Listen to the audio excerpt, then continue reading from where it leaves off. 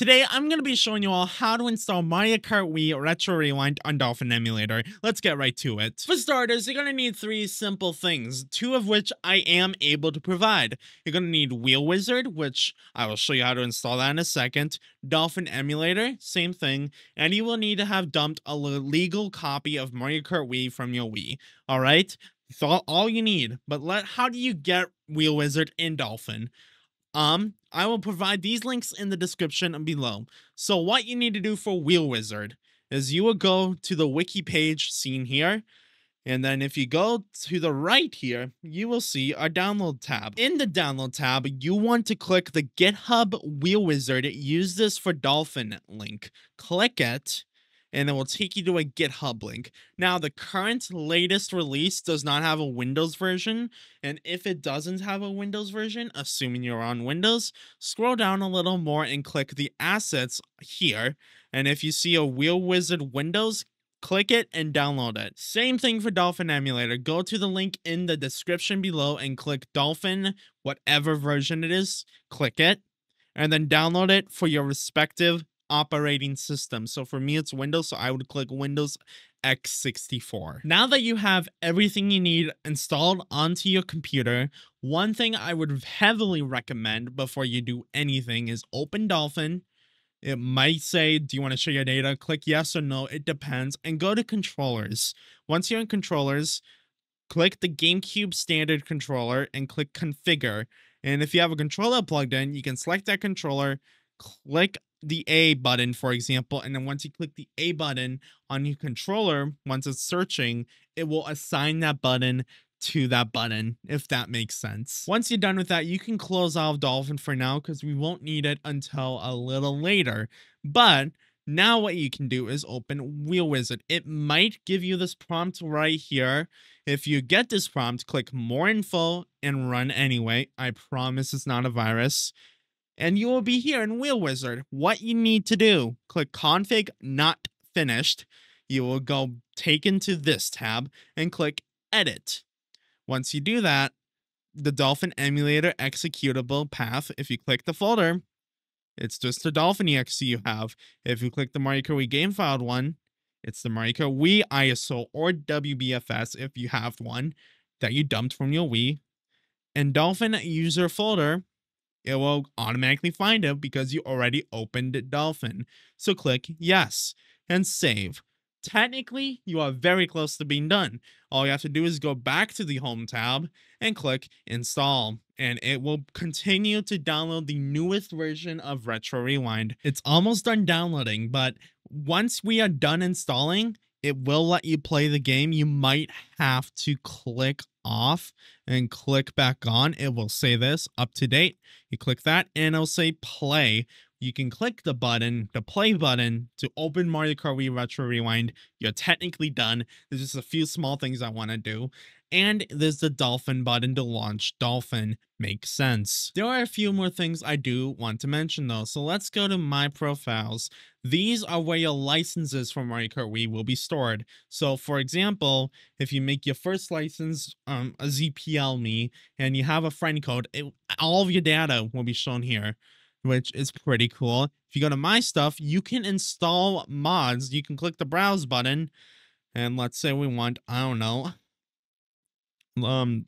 sushi. We want sushi by me. We click install, yes, and you can install the mod, and now you can enable it by clicking that. It's automatically enabled, but if you click off, it's disabled. You can enable and disable mods as you wish. I will show you that in game. Once we click on the Rooms tab, you will be able to see all the rooms in Retro Rewind and other packs that are being played. So for example, if I click here, I can see that this is a room going on playing Retro Rewind at this very moment. You can see everyone's VR. It's pretty cool. You can see even copy friend codes, or if you're weird, you can view a me as well and then rotate it. That's pretty cool. And another thing you can do, if you go to the friends, I don't have any friends, but you can see who is playing online and whatever. It's really cool. But the most important part of this little section is the settings. We obviously already have these settings done, but once we go to we want to go to video, right? This is where things get a little interesting. So you want, if you have a lower end computer, be sure to keep your resolution at lower resolutions. Don't make it like 8x. You don't need it. But the maximum I would recommend is 4x if you have a really high end computer, because you might not have a monitor to show that. But I'd recommend something like that. Then enable recommended settings. You enable that. Now you have the settings recommended to run it at the smoothest frame rate possible. DirectX 11, 12 of Vulkan are what I recommend. You can test and play out with each one. You might get started with some, but not others. And now we go to other, and we got more settings. You can change the option to make Retro Rewind and Wheel Wizard a different language. And if you're having problems with Retro Rewind, you can reinstall Retro Rewind if you need to do a fresh reinstall. And of course, there's the about, which kind of shows. Yeah, but with that all out of the way, let's make sure Retro Rewind works. You click the play button, it will open the game with your controls that you selected. It might compile shaders, that's normal. It will take a second, but once we're in, which, yep, we are, you will see it's making a save file. If it does this, by the way, if you have, it might do this, it might get stuck on the screen. A very simple fix you will have to do is just close the game, like this, and reopen it. So for some reason, it doesn't move past that screen, but you will see you're on Retro Rewind. So if you click here, you can see you are playing Retro Rewind. So if we go to the settings up here on the top right, you will see you can access these settings, and you can configure Retro Rewind's exclusive settings. So you can do all inside, bike inside, all outside for drifting, intense CPU, enable brake drifting, and so on and so forth. You can even enable stuff like input viewer or make your performance mode frame rate, which is just 30 FPS if your computer is very low end. And some other things, one thing I would like to recommend is if you don't like the slow menu transitions, you can enable fast menus here, and now menus will be instant. And if we go here, we create a new license, which, let's say I'm a player me, because I don't have any Miis yet. By the way, there will be a Mii maker in Wheel Wizard soon, so you might have that if you're looking at the tutorial later down the line. Just to make sure that my stuff mod worked, we go to single player. We can go see we have time trials 150 and 200. If we click 150, you can see we do have the mod. That's Mario. We even have the custom vehicles, and you can see you can play custom tracks and retro tracks offline. But let's go back, and I want to show you the online room. So to get online, you click Retro WFC, which you click here.